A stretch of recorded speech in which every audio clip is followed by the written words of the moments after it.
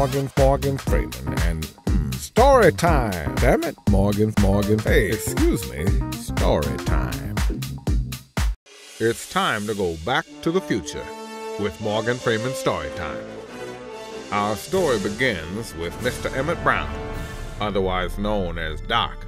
Of course, he wasn't a real physician. No, he was a pimp, and Doc was his pimp name.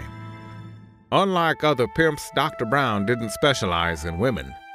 Doc Brown was a dog pimp. He didn't pimp his dog out to people. No, he pimped his dog out to other dogs, rich bitches. In addition to being a pimp, Doc Brown was also a scientist, and he built a time machine. His plan was to send his whore dog back in time so it could pleasure more rich bitches. Now, let's just say Doc Brown was a better pimp than he was a scientist, and he messed something up real bad with that time machine. He sent his best whore dog back in time to who knows when. Marty McFly was a naive teenage boy who lived down the street from Doc Brown. He took a shine to Doc and his dogs. Doc Brown was always thinking like a pimp, and he saw a pimp's opportunity in the supple young body of Marty McFly. You see, Hill Valley was full of rich old women looking to bust off a piece of dick, and Doc Brown's dick would not do. Marty, being a bit naive, agreed to Doc's terms. Doc would take 75% of every dollar Marty earned. But Marty, ooh-wee, he would get to have the sex. Doc Brown, being a pimp with a time machine, was not satisfied whoring Marty out only in 1985. He would make Marty a whore throughout all time. Marty's first test was an old broad named Mrs. Strickland. Mrs. Strickland was a crazy old broad.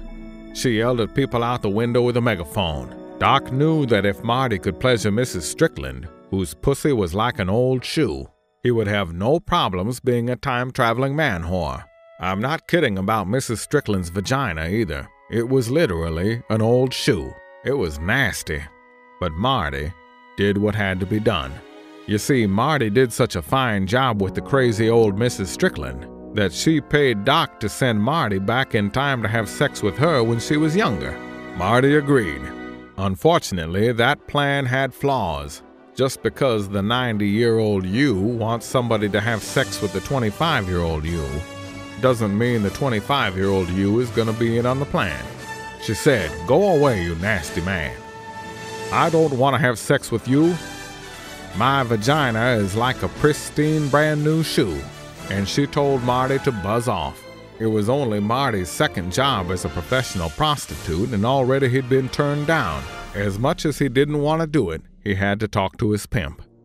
Old Doc Brown was in jail for pimping, of course. In order to convince the young Mrs. Strickland that the old Mrs. Strickland had sent Marty back in time to have sex with her when she was younger, Marty had to get his pimp out of jail. Marty was just about to bust his pimp out of jail with this rocket-powered drill, when who should appear but Miss Strickland. She had a change of heart, and she was ready to get busy. Get busy screwing or get busy dying. That's what I always say. Marty knew what he was in for, so he strapped a rocket onto his crotch to give his pelvis the power it needed. Marty successfully pleasured Miss Strickland over 7 hours, and just before the sun was coming up, he busted his pimp out of jail. And just as they were leaving to go back to 1985, Marty realized something was dreadfully wrong. He had contracted gonorrhea. Gonorrhea, as everyone knows, is a venereal disease that makes you disappear. Whatever is Marty going to do? To be continued. We'll have to find out what happens next time. For more videos like this one here, subscribe to the GameSocietyPimps channel. And for professional voiceovers and celebrity impressions, go to jasonsvoices.com.